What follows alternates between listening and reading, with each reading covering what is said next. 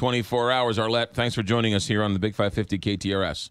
Yeah, thanks for having me. All right, so what did President Trump actually do yesterday?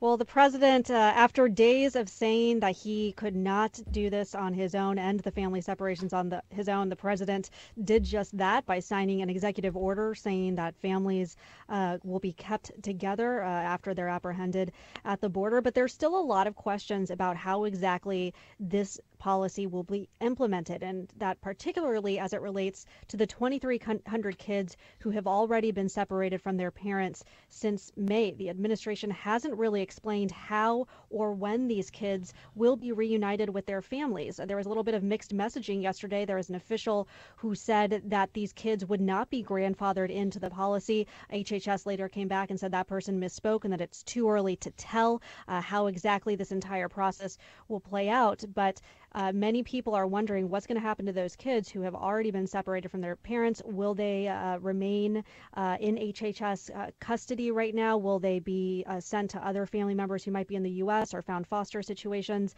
So a lot of questions there. There's also the questions of where they're going to hold all of these detained families. They need to figure out what facilities they'll be in and how long they'll be able to hold them for. So the administration still has a lot of unanswered questions that they need to address. There's also, this was a policy change, and that's important to note. This was a policy change that the president made. But now there is a law, or a sort of settled law, that they're only allowed to hold these children for 20 days. What's this all about?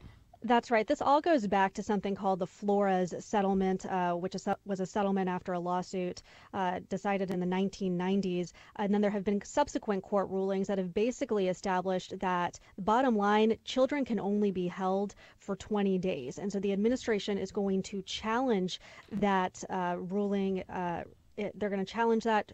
Right now, they haven't determined exactly how long they will be holding these kids for, but it's certainly going to face a legal challenge from folks as these families start to near the 20 days that they've been held, because right now they can't be held longer than that. I know it's awful convoluted, but why can the kids now, these 2,300, be held for more than 20 days? That's a weird juxtaposition, right? These other kids can't be held, but these kids can be held for over 20 days? Yeah, and that's a question for the administration to answer, is how exactly how long these kids who have already been separated will be held. Now, when we say held, the kids are put into custody with HHS, and what happens is HHS tries to go through a reunification process where they're either matching up the kids with family members already in the U.S., trying to find them foster care, or if that can't be reached, then they take them to these facilities to try to find the least way to disrupt these kids. So